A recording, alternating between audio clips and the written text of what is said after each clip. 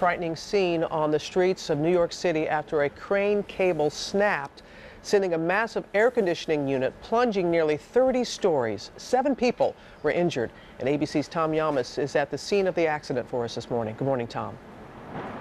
Robin, good morning to you. Eyewitnesses say it sounded like an explosion. That piece of equipment, the size of a shipping container. Look where it fell from, 300 feet high above. You can see exactly where it started to fall as it made its path, falling from the sky and hitting the street.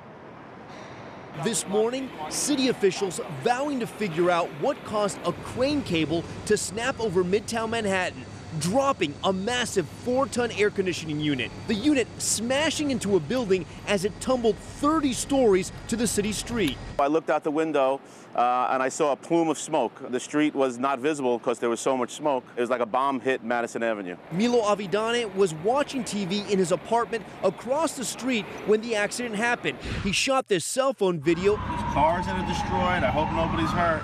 The crane mishap left a gaping hole in one building. Office chairs falling out and ending up on the sidewalk.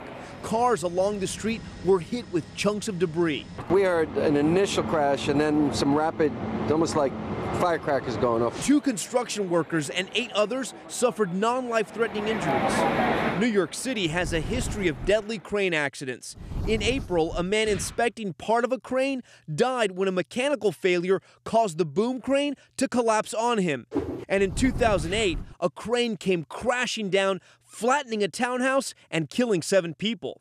This morning, residents feeling shaken up as crews work to clear the destruction. And just behind me, you can see and hear some of the cleanup and the investigation, which will not be helped today by this bad weather.